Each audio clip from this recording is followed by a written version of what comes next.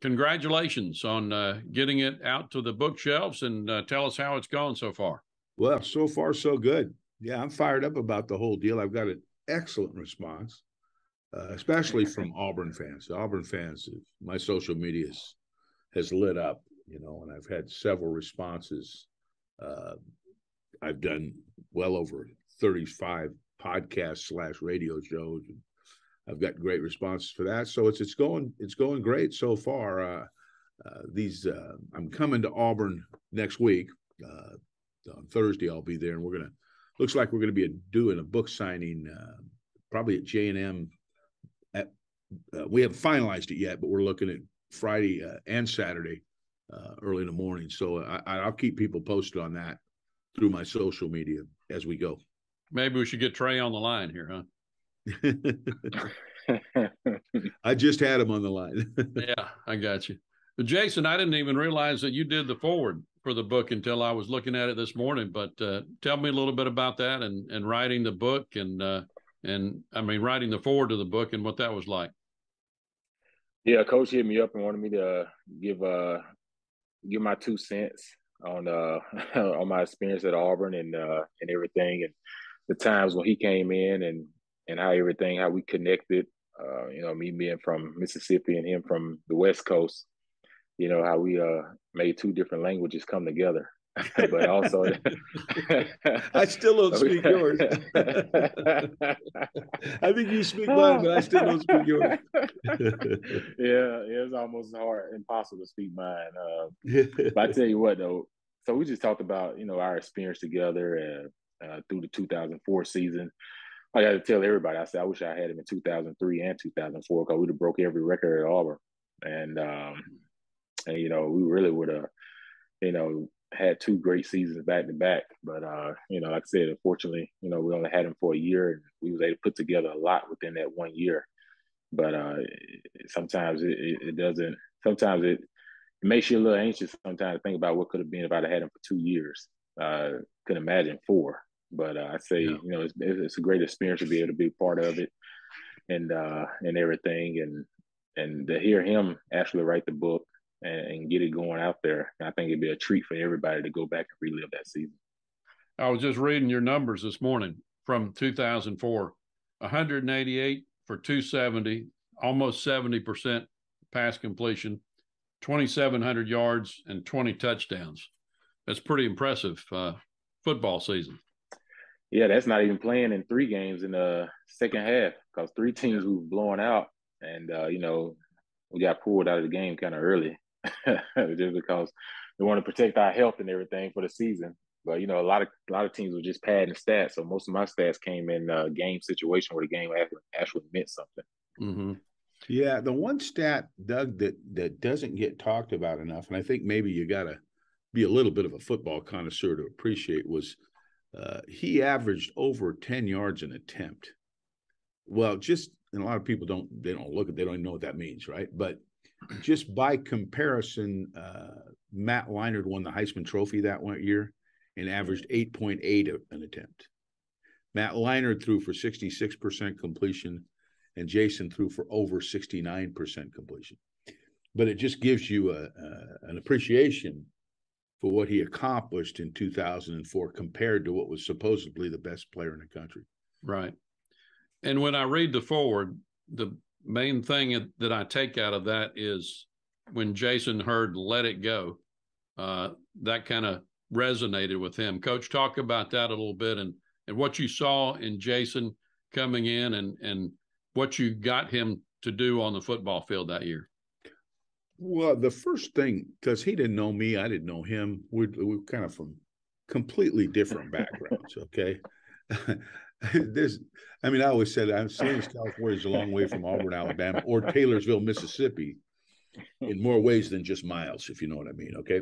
Yeah. So I come in there. The first thing you got to do with a guy with that kind of talent, but really hasn't performed like I know he can, but I could see it on the video. Wasn't hard, is you got to build some trust. The one thing I saw with Jason when I studied his video is he's really accurate. That was not an issue. The ball was always around the receiver.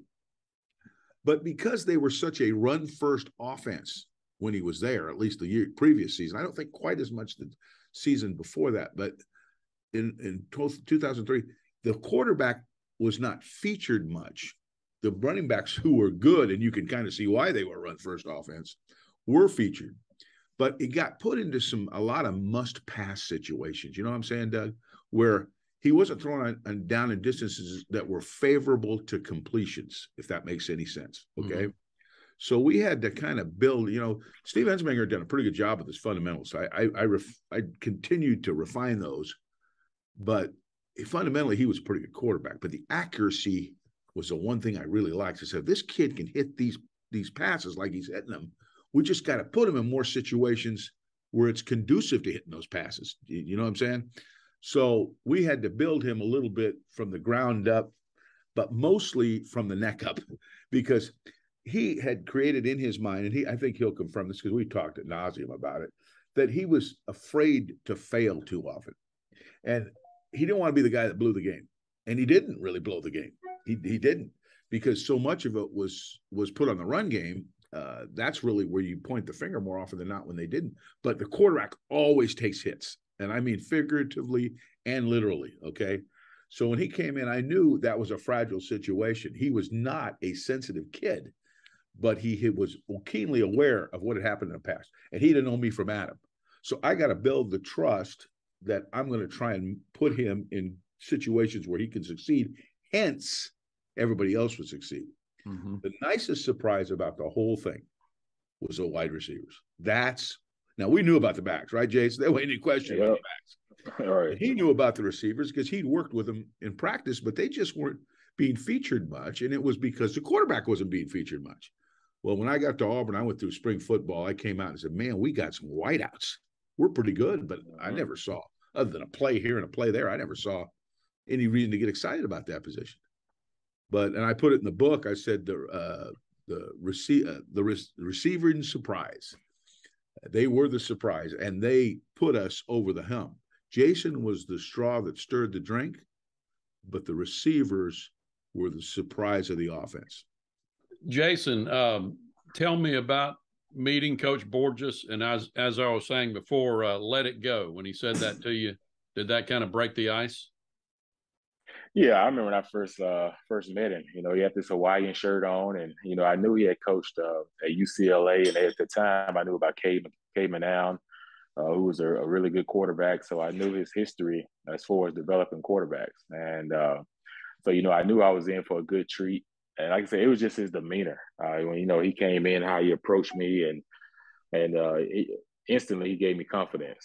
He didn't come in trying to change a whole lot about me. He just came in trying to instill confidence, like he said, trust, and just in what he's trying to do and what he wants to do with me, and not just with me, but with the whole offense. And because Ronnie Brown had to trust him as well too. Ronnie was a guy that they didn't feature him a whole lot until Cadillac got hurt, but they wasn't utilizing any of our backs as much in the passing game, and so he pretty much evolved our whole offense. And like you said, when we went out to practice, we would stay out to practice and work on certain drills and work on progressions and certain checks and different things. There was not one time I went to the line of scrimmage where I was confused. If I went to the line of scrimmage and I saw a certain blitz, I knew how to get aside of it because we worked on it, and and what we do in the classroom, we was able to take out to the field. And that's the most important thing about playing the quarterback position, is being able to take from the classroom out to the field and get it going. I just feel like overall,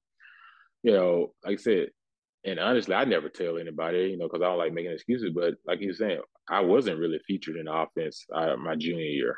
I was featured actually more my sophomore year than I was my junior year. I just think a lot of that was just the inexperience at the coordinator position that year. No one on the offense really had coordinator experience, and we was trying to find out a way to run an offense, with a lot of different guys having a lot of different opinions. And I remember one time in the Mississippi State game, Black had 6 touchdown rushes in the Mississippi State game my junior year, and and everything. So we was a very run heavy team. And I remember coming out of high school out of Taylorsville, I was the number 2 ranked quarterback in the nation at the time, behind Brock Berlin in 2000. And I was recruited from all these colleges all over the nation for my passing ability. And I got to Auburn, they was a passing team in '99. And then once I got there, they got Rudy Johnson. And ever since Rudy came in there, they went to, straight running the ball a whole lot. And, so nowadays where you see offense, they try to tailor offense around what the quarterback can do really well. It was the opposite for me. I had to basically go from throwing the ball 25, 30 times a game to only getting 12 to 15 opportunities to throw a pass in a game. And for me, I had to change into the system that we were running instead of the system being fitted around the quarterback. And I just think Coach Borges for coming in and giving an opportunity where he really put the system around the quarterback and kept our run game, but just tailored around our receivers as well, where he utilized everyone's ability to be able to go out and explore. That's the difference between great coaching and just being a coach. And I always tell people, great coaches know how to utilize their players. They're not stubborn to the point where they make you fit their system. They fit the system around their athletes, and they let them guys go out and they play, and their ability comes out. And that's when you get the best. I feel like for years, Auburn was always trying to fit us to just a run system. I wasn't a running quarterback coming to high school. I was a passing quarterback. The receivers, being Obamani, Romashdu, Anthony Mitz, Courtney Taylor, all those guys were receiving catchers coming out of high school. And I remember when they came there, part of the recruiting thing was that we was going to throw in the ball. And that's why they decided to come to Auburn. And there was many times, man, we used to sit in the locker room and just as players, not selfishly, but just be like, man, like we're just underutilized and they don't even really give us the opportunity to show what we can do in our passing game. The only thing they want to do is just run the ball in 3 clouds of dust and everything. And of course we wouldn't come out and say it at the time, but it was very frustrating and everything. But I remember talking to my dad about it one time and, I almost left Auburn.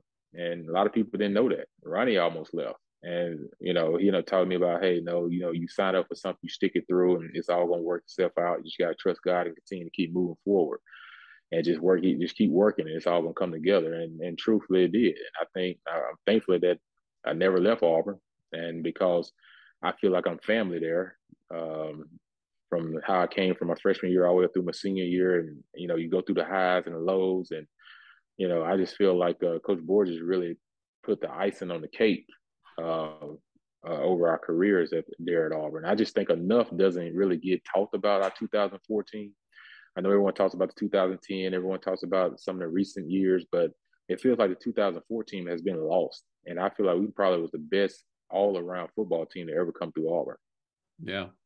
Coach, I don't know what to say about that. A lot of compliments in there toward you. Yeah, I'd love to take credit for it, but I just trying to drive the car a little bit. I wasn't the engine. I didn't score any touchdowns. But what we had to do, and I talk about this in the book quite a bit, is assess. I have a whole chapter pretty much about assessing the offensive talent, seeing which each kid brought to the table as we devised the offense, okay? But not having the offense and then just try and fit in square pegs into round holes. We won because we played great defense. We lead country's leading scoring defense. That was huge. Not talked enough about. But on offense, what we did is we had guys that fit roles really well. Okay, you had Devin Aromashadu, who could blow the top off of coverage anytime, could run like the wind. He was Jason's go-to guy when he wanted to go deep. And unless he was doubled, Jason was going to take that shot. We had Courtney Taylor, who was a great inside cut guy, taking balls and doing dirty work and run after catch. He was without question, I thought, the best run after catch receiver we had and a great blocker. We had Ben Abamanu, who was the perfect combination of the two. Very smooth out of cuts, excellent hands, and good on 50-50 balls. Really, really good. And then we had what would probably be considered an atypical slot in Anthony Mix. Most slots today are little guys, stop and go dudes, run a lot of option routes, which Anthony did. But Anthony played the position a little different. He could manhandle linebackers and nickelbacks because he was 240-something pounds at 6'5". He'd go in there and he could throw people out of the way. He could muscle the ball if you threw him a slant. Like I remember Mississippi State, we threw a slant. Jason threw a slant to him, and the coverage was fairly tight. The body was so big they couldn't do anything with him. So he fits such a great role that way. And then we had two backs. both of them tailback or halfback skill sets, but one that had a profile that could also play fullback and was willing to do it. See, some guys have that, but they're not willing to do it. But Ronnie Brown was willing to do it. And that really was a huge part. Then we had Jake Slaughter, who was a pure fullback, wasn't going to get the ball, but he could do some of the dirty work and take the pressure off of Ronnie. So we had a bunch of good role players, a great offensive line, a left tackle that blocked out the sun. He was huge. He never had to worry about the quarterback getting blindsided. Ben Grubbs, who turned out to be a really good NFL player, but excellent for us. Jeremy Engel, who directed traffic inside. Danny Lindsay, who was the heart and soul of the offensive line. Tough guy, got the most out of his skills. And Troy Reddick, speaking of tough guys, was just an animal in there who got every ounce out of his skill. So we had a good synergy. We had guys that fit. You know what I'm saying, Doug? They all fit. Okay, I want to do this. I knew just who to do it with. You know what I mean? Because I got a quarterback and get him the ball. If the quarterback couldn't get him the ball, it's all moot, right? We're going to go deep. I got a guy to do it, you know? We want to have somebody block the outside linebacker. I know who can do that and do it consistently. So the roles all fit. Yeah. Let's talk about the season just a little bit. You get through the first couple of games, and then you have LSU against a guy coaching LSU named Saban. So the ending to that game, that march down that field, had to bring a lot of confidence in the third game of the year, I think, Jason, right? Yeah, it was our third game. That's we always played LSU third game of the year, and like I said, they was defending national champs. And what people don't realize that week is Hurricane Ivan. So the school was kind of let out. So most of the students was all gone. Campus was a ghost campus, right? And they ended up putting us at the Auburn Hotel, right there close to the university, and we was in there pretty much doing walkthroughs and tossing the ball around inside the ballroom and and everything, and that was our passing. So it was fortunate enough that we had a lot of veterans on that team, and Coach Borges and the staff had us to do a lot of walkthroughs, and we do some jog throughs and things like that. But we actually didn't know we was going to play for real until Thursday morning, which we kind of speculated we still were based off what the weather was saying. But we couldn't get outside and actually do some form of a practice, I believe, until like Thursday evening or Friday morning. So our actual real time of getting a chance to throw live passes, I believe, came on that Friday, the day before the game. So we basically went through that game, and that was a great defense we played against, and it was NFL players all over the field. Some of them guys I played against in the pros. And I remember us getting down to the 2-yard line one time, and they stopped us. We tried a fourth down, and they got us. And then we ended up, we would push the ball, sustain drives, but they played that strong defense where they wouldn't just break when they get to the red zone. And we was kind of the same way as the defense. So it's just one of them games where it was a defense sluggerfest, but offenses, we were still good. It's just the defense was just, they were going to make it hard as possible for you to get across that goal line. Mm-hmm. And but we kept just sticking to it, and that's just one of those games where I feel like maturity stood up. Our team kind of elevated off of it because we won one of those hard fought type of football games, and at the time, like I say, you beat the team that you was chasing. They had won the national championship, so in order to get to the national championships, where they had a lot of those guys that came back, we knew we had to beat them, and like I said, I just remember that last drive. There were so many signature plays in that drive. Ronnie, making a great, run on one of those plays where he went through 2 or 3 guys and had a tough run, and Cadillac catching the screen against Corey Webster, which he played it really well. But Lack got in there and got the ball and made a tough play for us. And then the 2 fourth down with the fourth down play, to Courtney, Coach Borges knew. We talked about it at the timeout. And we knew they were going to bring pressure. And anytime Saban, if you got close to the red zone, and him and Coach Muschamp at the time was on that staff as a D coordinator, we knew they was going to bring some form of pressure. And it's usually all blitz zero. And we was kind of set up to the boundary, to the left side of the boundary. So we knew they was going to try to bring a corner blitz along with it.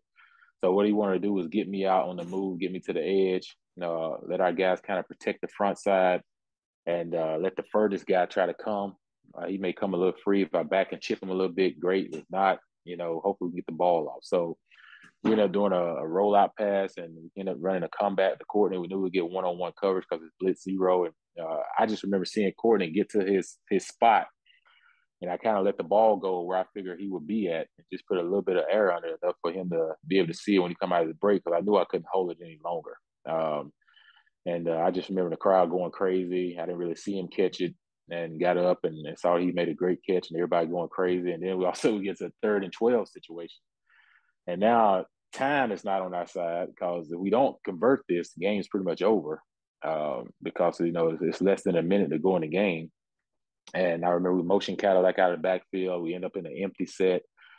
And, we talked about what we'd get it versus empty. They'd probably give us some form of 2-high, some form of cover 3, but we knew they wouldn't blitz us in that situation. So they stayed back in zone. We ran 2 double stick nod, where Ben Omamane was the guy that opened up Courtney. So the safety had to make a decision off of, do I cover Courtney? Do I cover Ben, or do I cover Courtney? So when Ben ran the route, he kind of jumped Ben a little bit and left Courtney open in the back of the end zone, because he was in the slot, and Ben was the number 1 in that. So we ended up hitting Courtney back of the end zone. That's the loudest I've ever heard it at Auburn. The stands was going crazy. People was going crazy.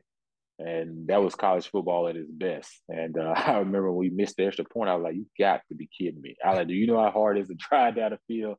And we missed the extra point. And luckily, they put that rule in place that summer where you can't land down on top of the center and snapping the ball.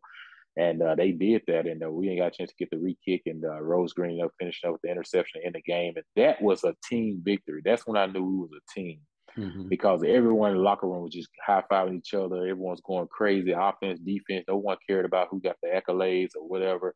Everybody in that game made a special play, and everyone had a hand in that game, whether it was a big-time block, whether it was a big-time catch, big-time run, big-time hit. Brett Edens hitting the quarterback, Randall at the time, a big time interception by Rose Green. Everyone played pivotal part in that game, and that's how it was for the rest of the season. Everyone just leaned on each other.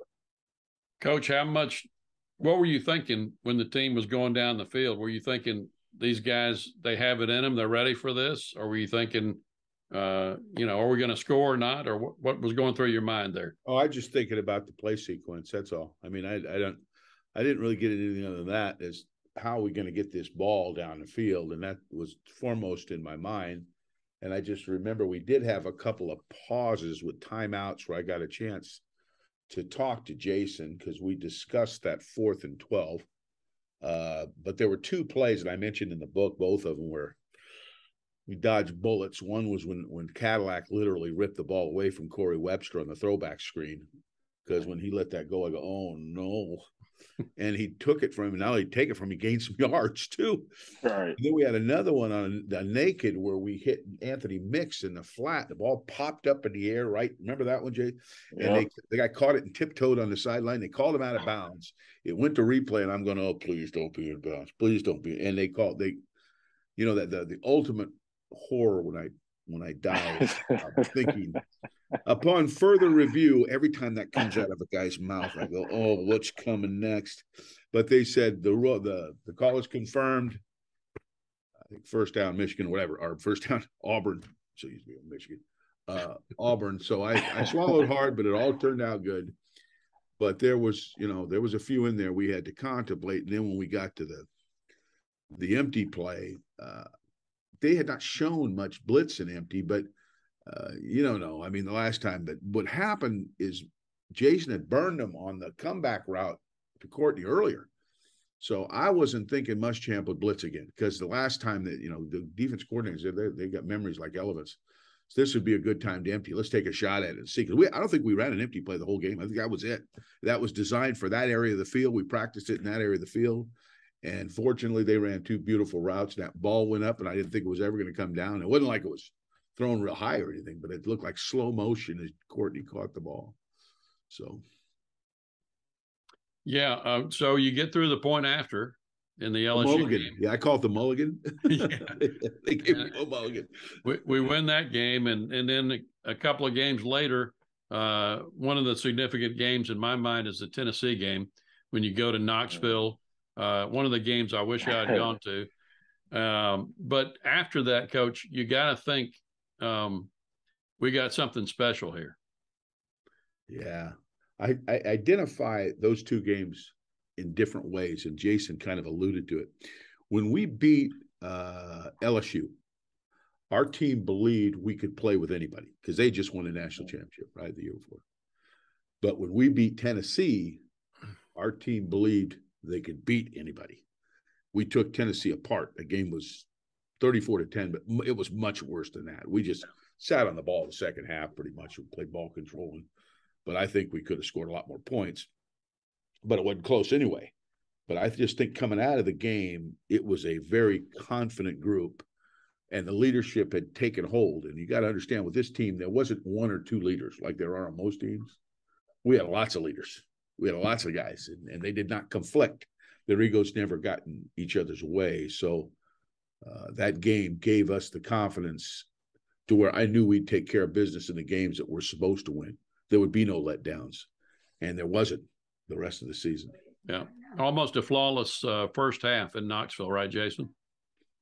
Yeah, the first half we came out rolling. I say this: you can feel the energy before the game started. Like you pull up to that stadium, it's on the river. There's 104,000 people in there, and singing Rocky Top, and you have your family session and part of your little band, and the rest of it's just us, and and you go into the Lions Den, and we kind of watched game day that day. College game day was there. And all we heard about was Tennessee, what Tennessee could do, or it was nothing about what we could do or what we was going to do. It was all about Tennessee. And we were just like, okay, we always like when college game day is there and kind of not talk about us. So, we kind of just like, hey, tonight we're going to put everyone on notice. And like I said, guys came out hungry and ready to play. And from tip off, their energy was there. Like I said, the one thing about our team though was we could overcome adversity. We had a couple plays there, I believe, where Ronnie fumbled on the 2-yard line, where he reached for the goal line, the ball came out. The very next play, we get the ball right back. Our defense goes out there and get us the ball right back, and then we end up dropping the ball. Cooper Taylor on the Cooper Taylor. I mean Wallace. Cooper Wallace. Yeah, Cooper Wallace on a back of the end zone running an over route. And I remember it hit him in the chest, and he kind of gave me that look like, Jason, don't say nothing. So we go back to the other very next play. We call another pass play. We hit hit Ben on the slant play for a touchdown. And, it was just one of those seasons where guys didn't flinch. And like I said, you have a turnover, you shake it off, you go back in and you regroup on the sideline, you come back out, it's like it never happened. And we came out and guys were just making plays. We had great runs. The offensive line blocked their butts off. Like they really, really blocked their tails off in the passing game and in the run game. And when you're in 104,000 people, that's why when I was watching this game this past weekend, my wife had me at a wedding on College Saturday. So I'm at a wedding trying to watch the game on the phone. And I'm seeing Tennessee and Bama play. And I'm just like, it just brought back memories of a top 10 matchup when we played them up there, and it was at nighttime. A college game day was there, and it was and everything. And I just remember being in that stadium and seeing what we achieved. You don't really appreciate things while you're in the moment, but when you have an opportunity to sit back and you look back over things and accomplishments and different things, you have a greater appreciation, for coaches and players putting together how hard it is to be undefeated and how hard it is to win in the SEC. And like I said, the way we beat Tennessee up there, their linebackers talking noise. My best time was the second time around because they said the first time we beat them that they didn't play their best game. It was nothing about how we played great. They said the best team didn't win and all of that. So that just kind of amped us up for the next time we got ready to play them. But I tell you, just playing up there in Knoxville in front of all those fans was just it was something I won't ever forget. Mm-hmm. So you get through the rest of the season, you go into Alabama and beat them in Tuscaloosa. Like you said, you go to the championship game and beat Tennessee again. You go to the Sugar Bowl and win that. You're 13-0, 8-0 in the SEC, I think, but no championship out there, which is kind of the premise for the book, Coach. What was the feeling after that ball game? Do you remember? Well, you're happy you won the game. You're undefeated. I mean, we were excited about that, but it was a little disappointing, I think, for the players and for the coaches to not get to play for it. That's that's the whole idea. The Deny of the Tiger is the name of the book, but it encapsulates everything about that. Now, it doesn't encapsulate the synergy of the team, and that should not be ignored because the team was a championship team. The team was the best team in the country, and I'll take that to my grave. And didn't get a chance to play for what they really should have got a chance to play for. But there was disappointment. But when it was all said and done, I think the kids, and I know myself as a coach, knew what they'd accomplished. And it was not hard to envision our team hoisting that trophy, even though we didn't get a chance to, because nobody beat us, and most teams didn't even come close. I mean, there were a couple, but most teams didn't even come close. So to have an SEC team go undefeated, not get a chance, we were the impetus, I think, for the playoff system today. It took a while, didn't happen overnight, but what we did was incredible. And it was a great, not a good team, a great football team that just didn't really have any weaknesses. Mm-hmm. And speaking of the playoff, Jason, I know it had to be frustrating after the Sugar Bowl and not to get a chance to play for the championship, but I know you think, what if there was a playoff now, and how much did this lead to a playoff coming about in college football? Yeah, I always tell guys, I think the 2004 team is the team that changed college football, the Auburn football team, because that's when the speculation of the undefeated season, because there was 4 teams at the time undefeated, USC, Oklahoma, us, and Utah. And that's the time that playoff system would have been really great because, I think Coach Urban Meyer was the coach at Utah, and Alex Smith was quarterback and everything. But like I said, from top to bottom, our team was deep, and we played the toughest schedule out of the 4 teams that was undefeated. Oklahoma held on by a thread, not 2 times, but 3 times. They ended up winning games right at the end. And USC ended up barely beating UCLA at the end of the game and barely beat Notre Dame that year because they got pushed into the end zone. So there was time, and the Virginia Tech team that we played had them on the ropes, had USC on the ropes right there to the very, very end. So we knew we was going to be playing a very good Virginia Tech team in the Sugar Bowl, and we knew they was, 1 game away from actually having the opportunity to be where we wanted to be as well. And, Frank Beamer, Coach Beamer was a great coach, and you knew he was going to get their tough shot. And for us, it was all about the finish. Like, we couldn't control no more about playing in the championship game, but we wanted to make sure that we finished because the season can't be special if we lose the 1 game at the end, because we're worried about our feelings and how we didn't get a chance to play the national championship game. But we'll be remembered for a very long time if we go out here and we close this thing out and we finish the season 13-0 undefeated. And that's when you can either become legendary or you can just become, someone that came through the program. And for us as seniors, we had meetings and we talked to guys about, hey, make sure everyone's locked in because we're on Bourbon Street. And, a couple guys get a little loose. But make sure everyone's locked in and ready to rock and roll when we get ready to play in the Sugar Bowl, because this is all about finishing what we started and going out of this thing the right way, and to make sure that, this is a season that will always be remembered. Whether they put us in a national championship game and they didn't, we know we're national champs. We go out and win this game because it is hard to go undefeated in the SEC. It's hard to beat a team twice. And on top of that, we played a very hungry team that wanted to defeat us in Virginia Tech. They talked noise all week long when we saw them on Bourbon Street. They talked noise all throughout the papers. And if you ever watched that game over, the first quarter was very, very heated, and the first half for the most part, guys going at each other. They was a team that's kind of doing a couple of dirty things at the time, but our guys stayed focused. And like I said, we ended up going up 16-0. And like I said, we could have scored a little bit more, but, Tubbs wanted to kind of take us off the brakes a little bit. Off the gas a little bit, and almost let them squeeze back into the game there late and everything. But overall, that season would go down. I still don't understand why we haven't been named national champs and they're leaving it vacant, because there was a team worthy of it. which I don't understand. But we did change college football, and we gave it our teams that now have opportunity to play in the playoffs. It started the talk after 2004, and after about 6 years, it finally got implemented. Around about 6, 7 years later, and now you see 4 teams going to the playoffs. Now it's about to be implemented to 12 here very soon. So we like to say we was a part of history, and we became legendary. Yep. Coach, obviously a season that changed college football, a team that changed college football.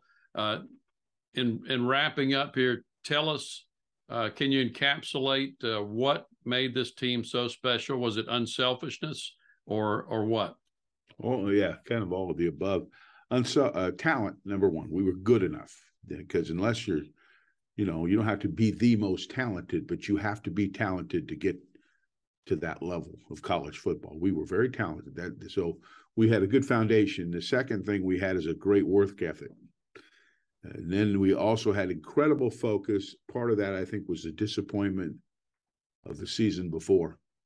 I think that gave our kids a laser focus that they were willing to do anything it could. They wanted that anything that you asked them to do, if it meant winning, they didn't care. And the last thing that occurs to me is leadership. We had so many leaders, so many solid leaders that would, the guys that weren't as much the leaders would drag them across the finish line. It's like Jason talking about, hey, we're playing in New Orleans. It's a lot of bad temptations in New Orleans, and it's easy to do something stupid.